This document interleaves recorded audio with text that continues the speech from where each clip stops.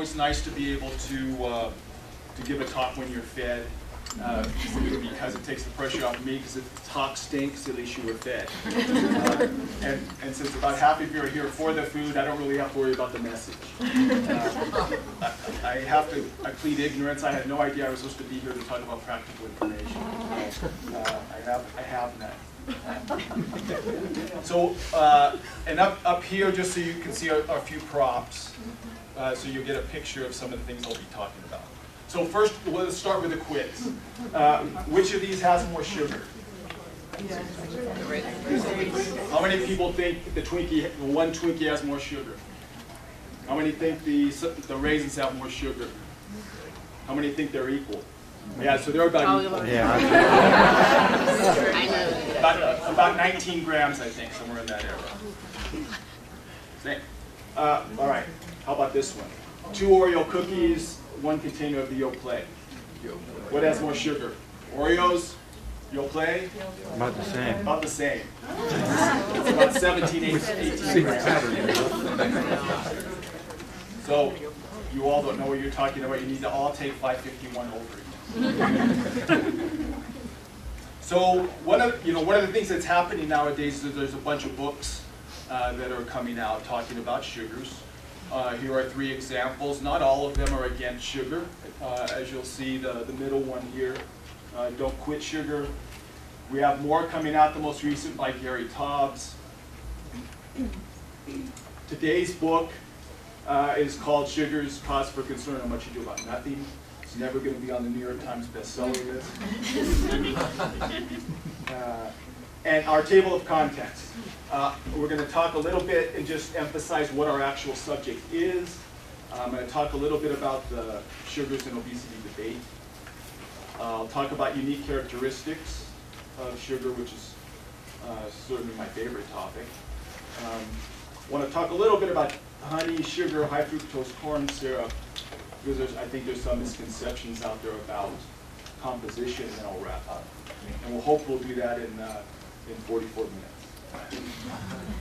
Probably less. Okay, so first, just to clarify what our topic is, right? So today, really what we're talking about are added sugars, right? So those that are added to foods, and primarily when we think about these added sugars, pretty much what's on people's minds are sucrose and high fructose corn syrup, and some examples over there, as well as the cookies that are in front of you a little bit. We're not really concerned with, nor are we talking about intrinsic sugars, which are those associated with things like fruits and vegetables. So, the sugar and obesity debate started back in about 2002, 2003, with people who like to provide correlations with things and relationships.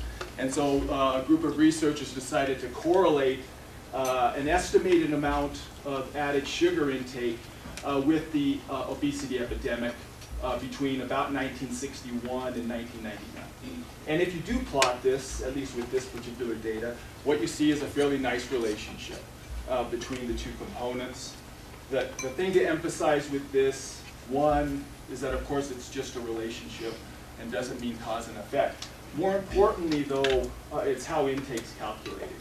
And so this particular set of data simply used production of refined sugars and then what's going off of the shelf with respect to the marketplace. This was emphasized not only by the media, but also by scientific investigators in terms of what its importance is, and has recently been recalculated. Right, so this is 2013 now, and what's been added here are a couple of things. Right, so what we have, the bars are obesity, the blue are refined sugars, and the high fructose corn syrup is in the red. And we have more data, right? So now we're out to about 2010. The other thing is it was calculated a little bit differently in that it took account for loss, right? So the loss of these things in the processing and every place else. So the point is that the relationship, depending on how you look at it, doesn't look all that great. But the important message is that if we took the sum of those values out here for refined sugar and the sum of the high fructose corn syrup over this time, sum those together, they're going to still be greater than what was occurring back in here. So that's point number one. Clearly, the other point is we still have an obesity problem. So if you just take it for that maybe we have an increase in general refined sugar consumption, the question we might pose is, what do we really know right now about what we're consuming? And so here, just to add those numbers up as a starting point, I have them over here. So if we sum these values up here as an average, you get about 85 grams per day. Again, that puts this up here. That's about 340 calories. If you think the average person has 2,000 calorie energy expenditure, we're talking about 17% of the energy coming from refined sugars for the average individual. So now if we look at the data a little more carefully and try to assess it more from all of the studies that have been done, and I did this morning. I looked at all the studies. But anyway, I'm actually using a textbook here that came out in 2015 for a lot of this data because it was a nice summary. You start to be able to get a little bit better sense of what's going on with respect to added sugar intake, and that it's not a single value, obviously, right? It's some range. And so if you look in France, it's about 7 to 13% of calories.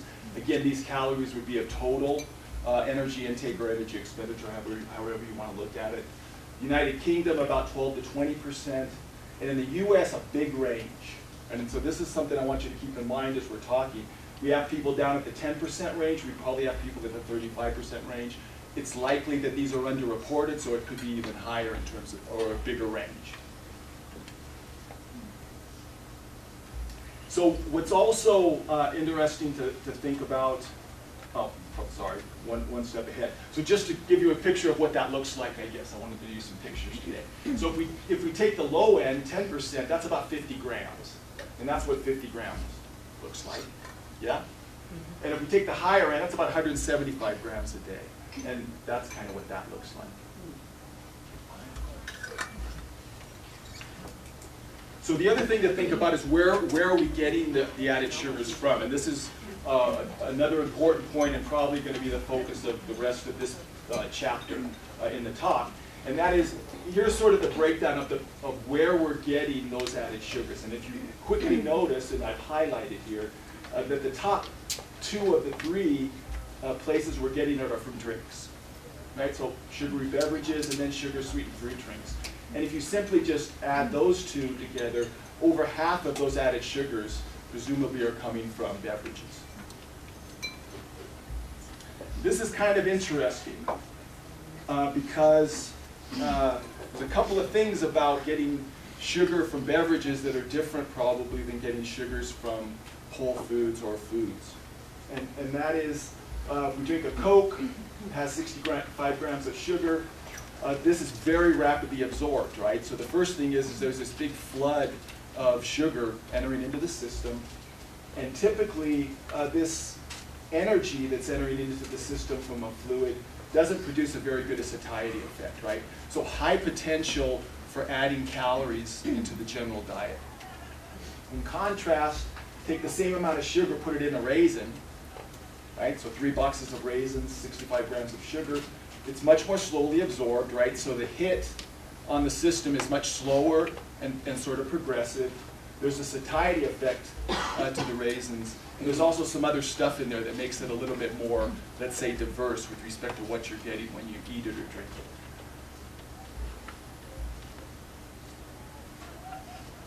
So the question I'd like to pose for you for the next couple of minutes is a little bit different question than just added sugars and the obesity epidemic, but whether we can reduce sweetened sugar beverage consumption, and is that a potential effective weight loss strategy? And my graphics here are nice, right? 2 to 1.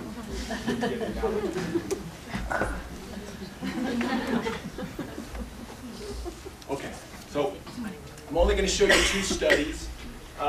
First study, replacement of sugar-sweetened beverages with water or diet beverages.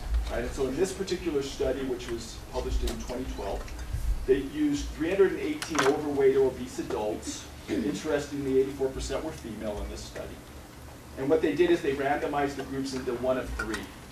right? So the first group, what they wanted to try to do was replace 2 servings per day of sugar-sweetened beverage with water, right?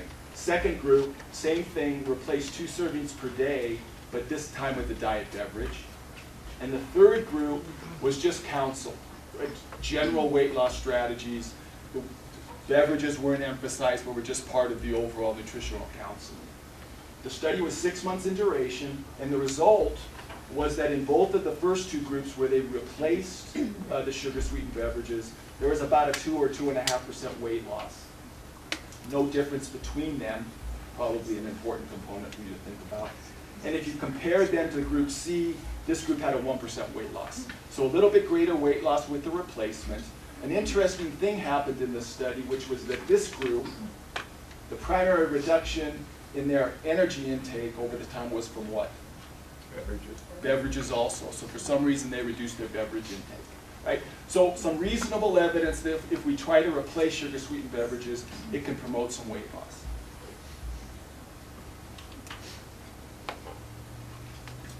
Second study. I chose this because that was adults, this is adolescents. So this was a little bit of a different idea. It's the attempt to try to intervene in the home. Right? And so home delivery of diet beverages. They had 224 overweight or obese adolescents, and they were defined as regular sweetened beverage. Can I just do SSB from now on? Thank you. Or SIB. Can I do SIB? Sure. Regular consumers. And that definition, it was at least 1 12-ounce sugar-sweetened beverage per day. All right, so that was the definition. This is a 1-year intervention, which is also important because we don't get a lot of long-term interventions. And there was also a 1-year follow-up, and you had a control group. Here's the intervention. They deliver non-caloric beverages every 2 weeks to the home. Right? They have monthly motivational calls with the parents, so they've tried to include the parents in this. And they have 3 check-in visits over the course of the year. Result? Bummer. No change in BMI at 1 year with the intervention. Right? However, in the control group, that group gained weight. That group had an increase in BMI over that period of time. So again, restrained perhaps weight gain, right, but not big weight loss in this group. And not surprisingly, what happened at the 1-year follow-up when the intervention finished, right, they let them go on their merry way. When they looked at the groups, now there's no difference between BMI. So this is not an unexpected finding, right, because typically people who lose weight regain it, right? And so clearly intervention is important and continued intervention is important. Okay, so, sorry, rational summary. I put rational here because I think the whole field of sugar thing is irrational, right? So, not that I'm rational, it's just a rational summary.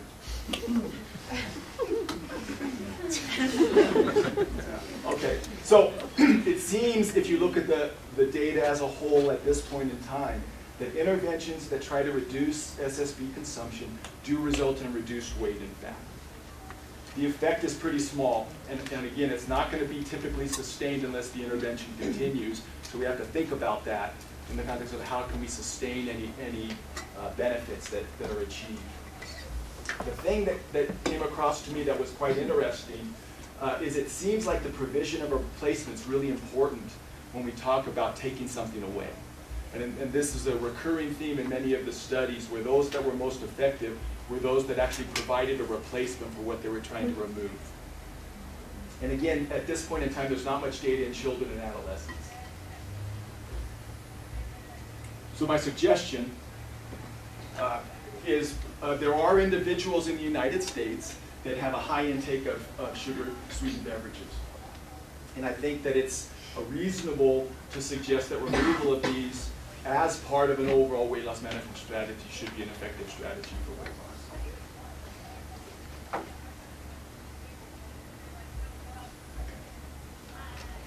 You guys doing all right? Yeah. No one's asleep yet. I'm not taking any questions. Go ahead. I was just wondering if the replacements for the sugar-sweetened beverages were cheaper, if money was accounted for. It's a good question, and in all of the interventions that I looked at, they were provided. So sort of the economic hit, if you will, for having to do that really wouldn't have been accounted for because they were all provided. But I think certainly there's some data and maybe we should talk about this at the end. The soda tax is related to this, which was it seems like any financial hit when you're trying to perform interventions of this type are a component of compliance. You get my sense of humor. I'm not trying to be rude, but most people think I'm rude, but I'm not. Oh, yeah, that's true. All right, so I'd like to talk a little bit about these unique characteristics. I think this is personally, it's an interesting area. I hope you find it a little bit interesting. Probably think most of this maybe you know. So when we talk about sugar, it's sucrose. And what's sucrose? It's a molecule of fructose and a molecule of glucose. And when we ingest sucrose or sugar, it's broken down in the small intestine to these two components. So the point here is for all practical purposes, sucrose doesn't exist for most of the body. Right? The only places in the body that see sucrose are the mouth and the small intestine. For the rest of the body, it's fructose and glucose.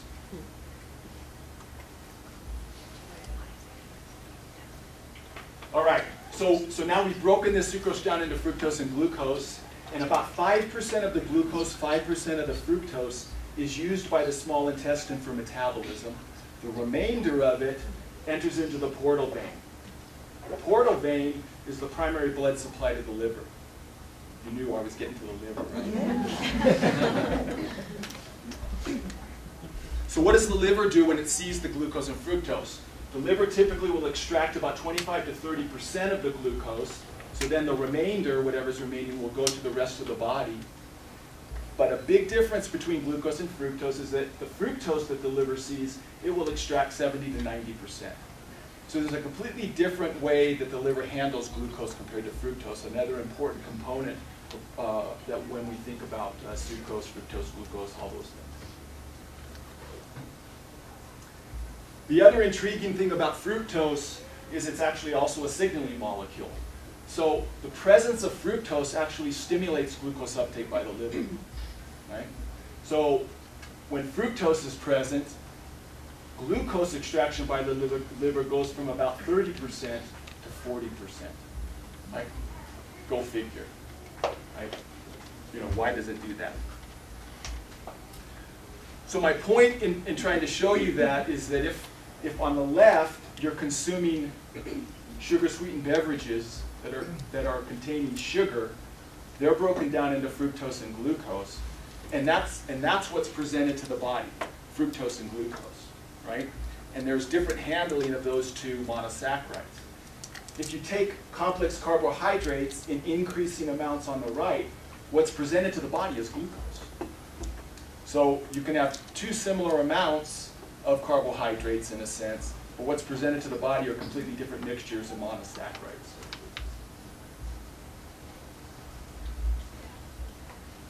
So I want to give you a numerical example from a liver perspective.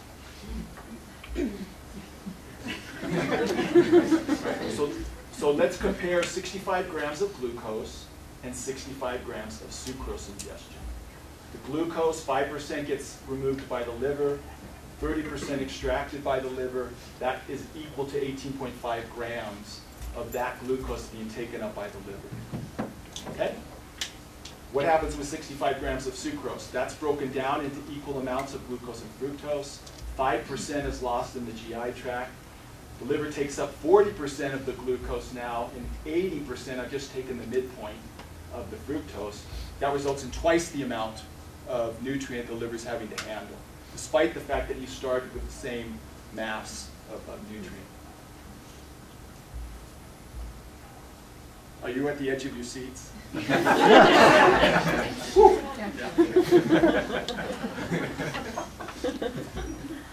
Okay. So the liver's in the middle, as it should be. So again, starting with 65 grams of Coke versus 65 grams of complex carbohydrates, we get 37 grams having to be handled by the liver in this case. That's 148 calories. Right? If we eat the same amount of complex carbohydrates, so it's half of that. Right? And now double it. And now you see the amount that the liver is having to handle. And now triple it. And so each time, right, the amount that the liver is having to handle is double the amount it would have to handle in the case of complex carbohydrates. So what's the liver doing with this stuff? So there's a difference between what it's doing and what it wants to do. Right? This is what it wants to do. That's why the happy face. All right, so glucose and fructose are presented to the liver. Again, a phosphate gets attached to sort of commit it to metabolism. No big deal there. And what it wants to do is it wants to use these nutrients for energy and to store glycogen, right? Because when we're not eating, the liver needs to provide glucose to the rest of the body, and one of the ways it does it is by breaking down the glycogen. So when these things match up, the amount of glucose and fructose being taken up, match up with what these requirements are, everything's fine and dandy. Liver's going to be happy. Right. So when we start to consuming increasing amounts of sucrose, we have a problem, right? Because now the liver's having to handle a lot more fructose, a lot more glucose. At some point in time, the amount that's coming in is going to exceed that, exceed what makes the liver happy, right? And it's going to get sad. Right? And it's going to get sad because what it's going to start doing with this extra nutrient, again, and this is just increasing doses here sort of thing, is it's going to start storing it as lipid, and it can start making uric acid from it. Right? And so lo and behold, if you look at the literature from an epidemiologic standpoint, there's a relationship between sugar beverage consumption and both hepatic steatosis, which again is just fat accumulation in the liver, as well as increased uric acid and gout in adults. Right? So non-alcoholic fatty liver disease is currently just as big of a problem as obesity. It's affecting 75 to 100 million people. What we're talking about now is ways that the liver accumulates fat, which is the first step of the disease. But when it gets at this stage of the disease, there's a high susceptibility for the liver to become inflamed and injured, and a high susceptibility for it to become cirrhotic. Right? So this is the cycle of non-alcoholic fatty liver disease, of which fatty liver is the first case. And of course, many of you probably haven't experienced this, but uric acid builds up, forms gout, and it hurts. I had my first experience with this a couple of years ago. It was really painful. Does anybody have gout? God, I just oh, it was horrible. But ultimately, this is from uric acid, right? So I want to talk a little bit about this because I have a few conclusions that aren't going to be quite so clear. So what really happens when we think about sugar beverage consumption and liver fat or hepatic steatosis? And so these are randomized controlled trial studies. Now, we're not going to talk about epidemiology anymore. We're going to actually ask the question, what can sugar-sweetened beverages do? So there's been a couple of these. They've been relatively short-term. But in these cases, what they do is they provide sugar-sweetened beverages to increase the energy intake above normal by 25 to 35%. So the point is what they're doing is given sugar-sweetened beverages, this is resulting in positive energy balance, right? Excess energy, something important to keep in mind. The subjects they've done this on are overweight and obese subjects in one study, and in another study they were normal weight but had a history of type 2 diabetes. So again, these people are at increased risk for the development of type 2 diabetes. The duration was only 7 to 14 days, which this astounds me. And the result was that direct measurement of fat in the liver resulted in an increase in liver fat. So in just 7 to 14 days, overconsumption of sugar-sweetened beverages by 25% resulted in accumulation of liver fat in humans, right?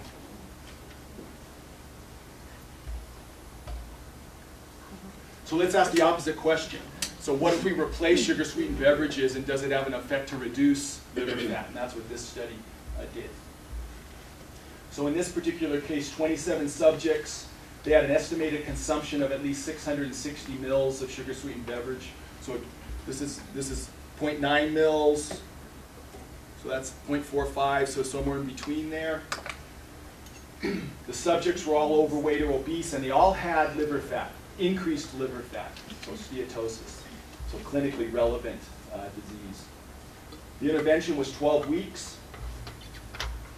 14 replaced sugar-sweetened beverages with artificially sweetened beverages.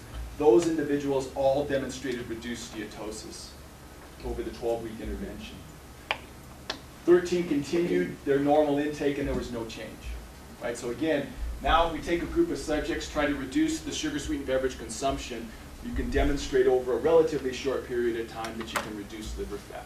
So at least it suggests that there's a perhaps toggle between sugar-sweetened beverage consumption and hepatic steatosis. Mike, do you recall if they also lost weight, the ones that replaced it with? Yeah, there was no weight loss. No weight loss. Yeah, it was independent of weight loss. Great question, though. Now, of course, the intervention stopped. What do you think might happen if we looked at them 4 months later? Probably the liver fat's going to be back if things hold, right, that we know about. Okay, so what about uric acid? So, 2 studies that have been done relatively recently, both in Europe. I think you'll see why here. So what they did in this particular, they asked subjects to increase their sugar-sweetened beverage consumption by 1 liter per day. Right, so that's that. So this is Europe, man. So again, I get it. It's a lot, right? You know, so take it with a grain of salt. They were overweight and obese, which is another thing. It's like, wow, why would you do it? Anyway, it was 6 months in duration. Uric acid levels went up about 15%. So not a huge increase. And I have to tell you, if you're not aware, normal uric acid concentrations can vary by about a factor of 4 under normal conditions, right? And so again, a 15% change is not very, very large, to tell you the truth. It was statistically significant. Another group, they were asked to increase 660 mils. Normal weight, 80% here were female. This was just one time, just drink it. Let's see what happens to uric acid. Right? And they looked at it sort of 30 minutes after, 60 minutes after, 2 hours after. And generally, uric acid levels went up about 5 to 10%. My point in showing you this, though, is it's sort of it's a proof of concept. I was talking to you about what the liver is going to do if it gets an excess of nutrients, right? And 2 of the things it's going to do is accumulate lipid and produce uric acid. This is kind of a proof of concept. You drink 1 drink of 660 ml sugar-sweetened beverage, and you can at least significantly increase your uric acid levels, right? So it does suggest the liver's being somewhat flooded and having to do something else with some of the nutrients.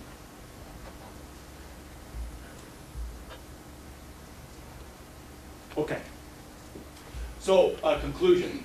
So sugar-sweetened beverages can, but importantly it looks like it's only in the context, at least right now, of excess energy intake, increased liver fat. And sugar-sweetened beverages can increase uric acid levels. But don't leave here and start concluding that it's the cause of non-alcoholic fatty liver disease or the cause of gout. Okay?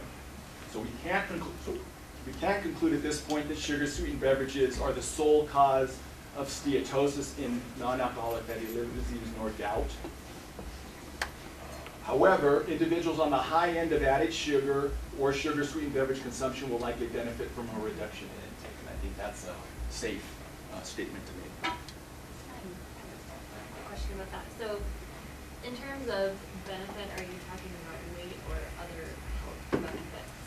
Well, at this point in time, I'm talking specifically about the topic, which is with respect to liver fat and potentially uric acid levels.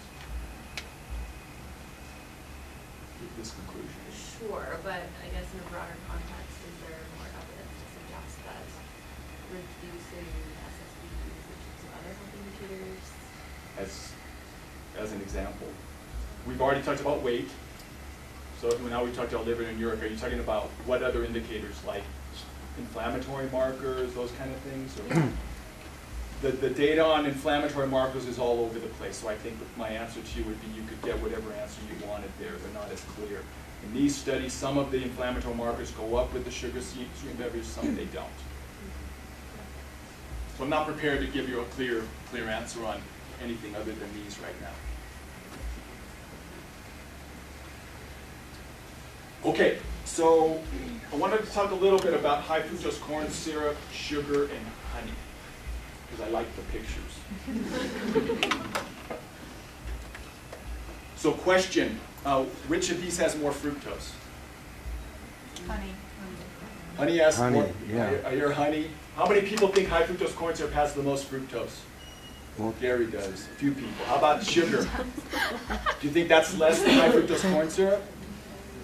Okay, so you think that's less, and some people think this is higher, lower? About the same. Safe. Yeah, so they're pretty close, right? So again, high fructose corn syrup comes in two flavors, 42 and 55. It's no secret of what that means. 42, there's at least 42% fructose. 55, there's at least 55% fructose. That matches pretty well with what sucrose is, right, which is 50-50. Honey is much more variable, right? So it depends on the variety and things. It's all over the board.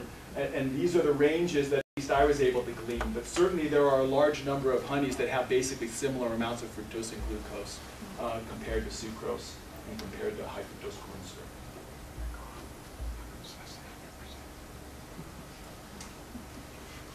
So my statement here is pretty simple. It's the same statement I just gave, and that is, if we ask the question, is honey a better alternative sweetener? You'll find whatever answer you want when you look at the literature. There's no clear answer. The data are all over the place. Some will say it's a benefit. Some will say it's not. Some are studying weight loss. Some are studying inflammatory markers. Some are studying markers of liver fat, all over the place. And so it's really a mixed bag of information. And right now there's no clear answer, I don't think, to that question. But this study was of interest to me, and I thought I'd share it with you. It was done fairly recently. And so this was the only study I've been able to come across that actually tried to directly compare equal amounts of carbohydrate in the context of either honey, sucrose, or high fructose corn syrup 55. So these were 28 glucose tolerant and 27 impaired glucose tolerant subjects. So again, these people are at high risk for type 2 diabetes. All of the subjects were overweight and obese. They were provided 50 grams of carbohydrate from honey, sucrose, or high fructose corn syrup for 2 weeks. The reason this study is a good study is because they actually measured the exact amount of total carbohydrate that was being delivered. So they did a fairly good job of trying to control the amount of delivery. So really, to me, what the question here is the fructose and glucose in high fructose corn syrup somehow different than it is in sucrose, than it is in honey, because we're controlling for the amount that we're delivering in the particular study. Again, 2-week interval. All three of the treatments, honey, sucrose, and high fructose corn syrup 55, resulted in increased inflammatory markers as well as increase in plasma triglyceride. So again, in general, we would associate this type of a change with bad outcomes. Right? Not necessarily, but it's not something that we want to see. Would suggest that they're stimulating inflammatory pathways and that there's some excess nutrient being delivered that's requiring that plasma triglycerides go up, or that plasma triglyceride clearance is being impaired.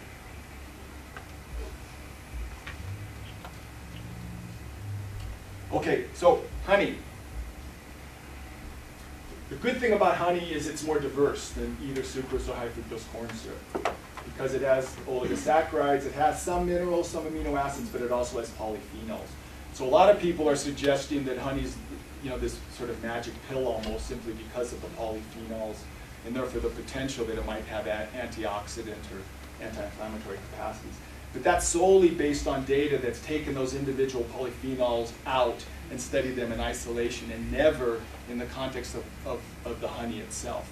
And again, we just saw data which shows us sort of the opposite effect from the ingestion of honey. The other part about honey that's probably good is that you can find honey with lower sugar content if you look for it. And so you can actually find honey that's going to have a lower amount of fructose and glucose in it than high fructose corn syrup or sucrose, at least for the same weight. Fructose and glucose, though, in honey is not qualitatively different from sucrose or high fructose corn syrup. So again, I ingest honey, break it down into fructose and glucose. That's the same thing to the rest of the body as if I took sucrose in and had fructose and glucose there. Pretty good, huh? New practice. Of Of course, I have 14 slides of that.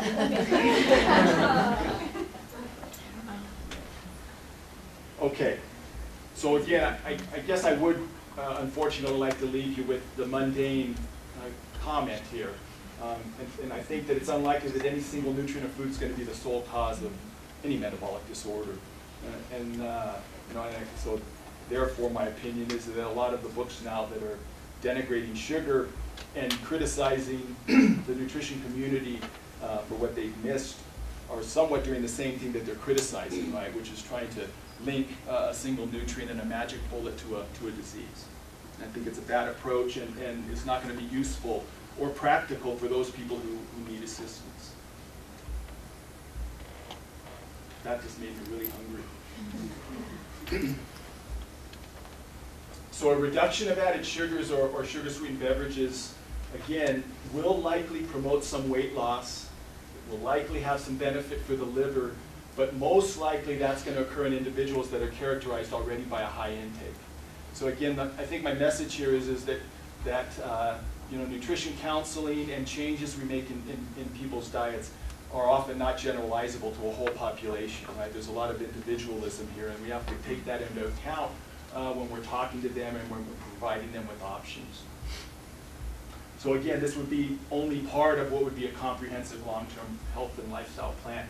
I want to again emphasize, because I think it's really important, that this data that seems to be that reductions in sugar-sweetened beverages without providing an option for a replacement are less effective than when you provide an option for a replacement, I think is an important thing to keep in mind. And again, we always have problem with compliance here, right? And so again, small changes are probably going to be, people are going to be more compliant with, I think, than large changes. I mean, I don't do this for a living, but anyway, that's what I would say.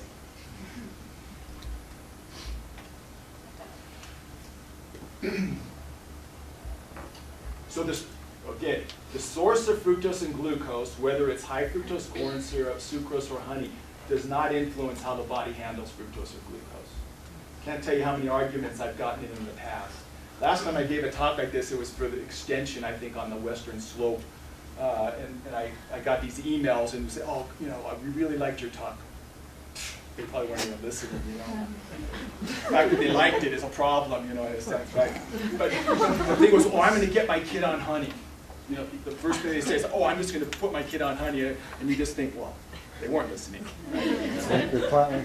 Because for some reason there's a conception out there that if the fructose and glucose in honey is somehow different, somehow the body's going to see that as different or handle it different.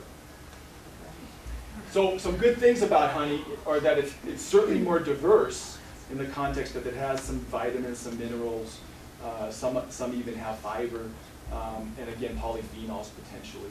And so it's more diverse than when you compare it to high fructose corn syrup or sucrose alone. And there are lower sugar options available. So at this point in time, though, the data would suggest that there's no clear health benefits to honey. Again, I realize health is a broad term, and again, we can talk about that in a second if there's time in the question and answer. So I'm using that fairly broadly right now. Thanks.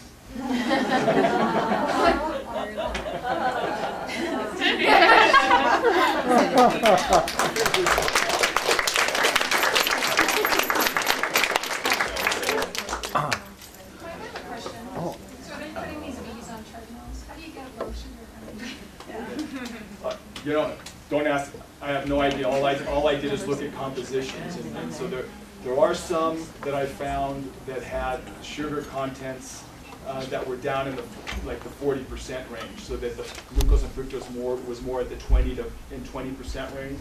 I have no idea how they're controlling that, or if they're controlling that, to tell you the truth. So, how about lactose? How about it? Is there any, if you're like milk? Yeah. So milk's much better than probably these drinks, right? One thing just to point out there, let's just,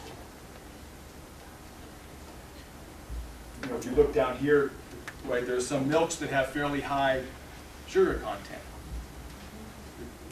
That's not lactose per se, right? But you can't read it right. But so that's chocolate milk, of course. But this milk, it's 1.4 grams, so it's about half. right? I didn't really review the literature on lactose, John, so I'm not going to really say too much about it. In the study that you were talking about with the different types of sugars, was the 50 grams additive to their normal diet? Because 50 grams seems like not much, if that's more about the 10% range, especially if they're overweight and obese. So it seems like not very much sugar to induce an inflammatory change. So was it additive to the sugars they were already? Well, so the subjects were just asked to eat their normal diet. Okay. You know, and so I guess we would, and the intake data that they showed in the study was not that great. So it was difficult to tell whether that resulted in an overconsumption. I think we would have to suggest that it did, you know, so maybe an additional 200 kilocalorie boost probably there, and that's probably what happened. It seems unlikely that if energy intake remained stable and you added the 50 grams that you probably would have got as big of an effect. And again, I want to emphasize there that a lot of the evidence, especially with the liver fat sort of concept and uric acid, they're all studies where they're resulting in an over sort of consumption, right? So excess energy. When you had just said it was provided, so I didn't know if you meant the it's a entire great- diet or just the beverages. Appreciate the question, yeah. So, Most Americans have an overconsumption.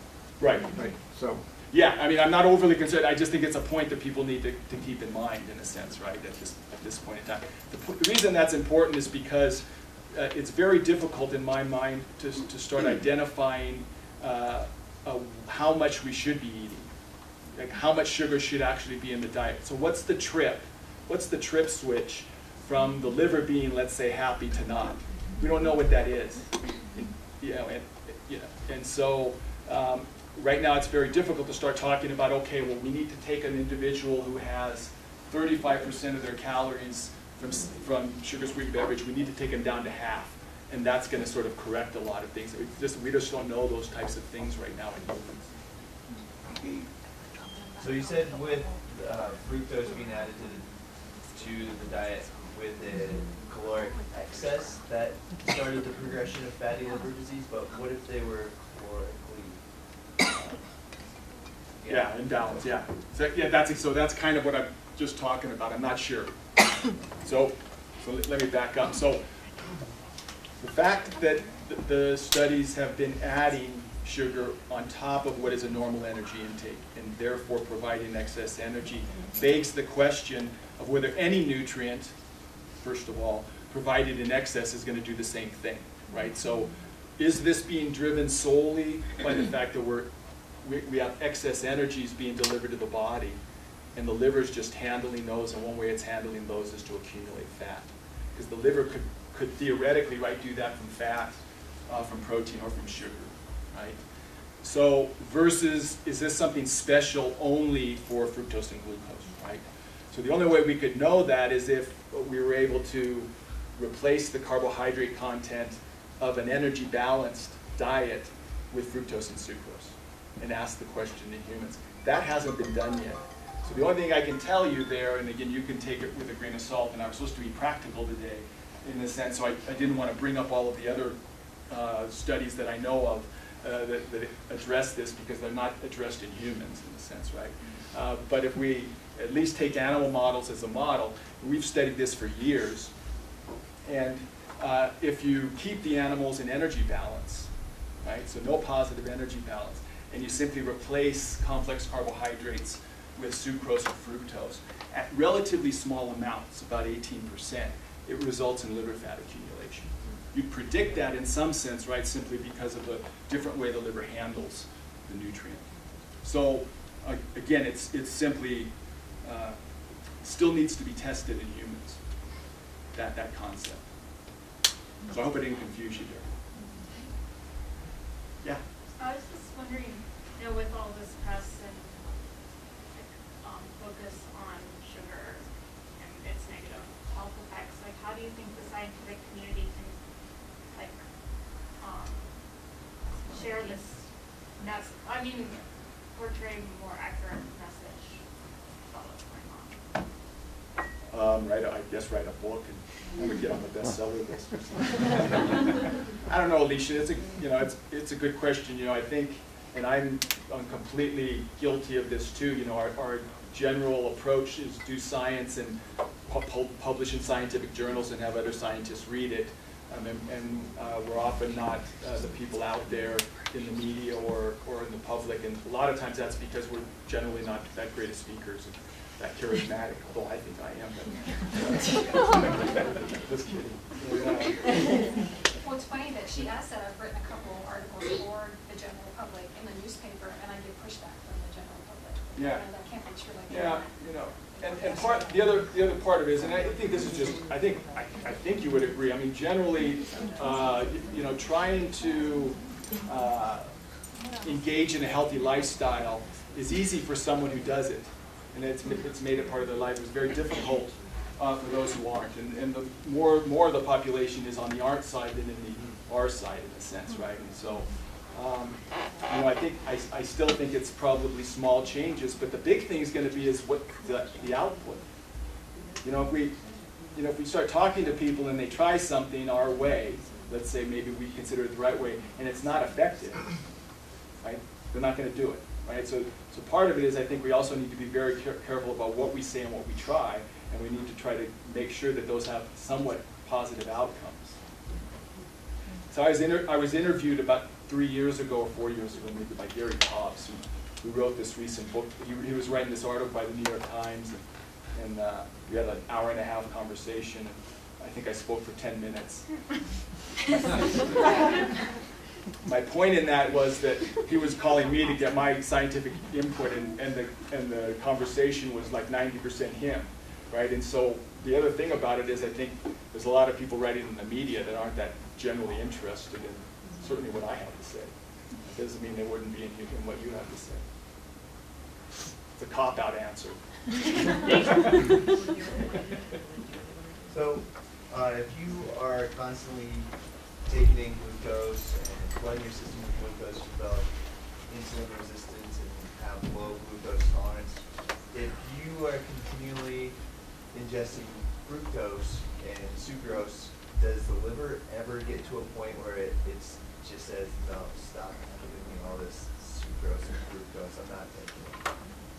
Or will it always just keep on piling it in?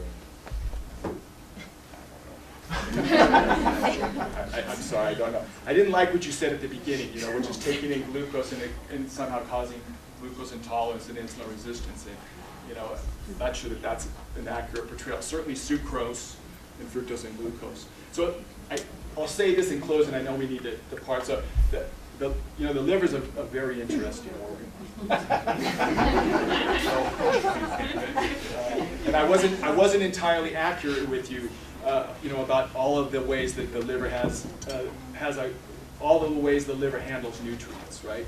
And so one of the other ways that it handles nutrients is that it can take them, either fructose or glucose, and metabolize it and then dump it out as lactate. Right? And then the rest of the body can take the lactate, which is just a 3-carbon compound, right? A product of glucose metabolism and fructose metabolism. And the rest of the body can take the lactate and oxidize it, right? You know, and so I think what you'd see in your idea, right, is that as we toggle things up and the liver is getting sort of too much, it starts to store some lipid, starts to store some uric acid. It's not like all of the excess is going there. Right? What it's going to do is it's going to start dumping more and more lactate out. Right? So some of it will be channeled into to steatosis or lipid. Some of it will be channeled to uric acid. And what you'll find is that you'll have more lactate going out into the circulation. And this has been shown even in humans. That you get big lactate spikes with fructose. The problem with that, of course, is the liver can then take up the lactate again later, you know, too. So, but again, there's many ways that it could dissipate it. Sorry about that. All That's right, as much well, Bob thank you Candace very gets. much.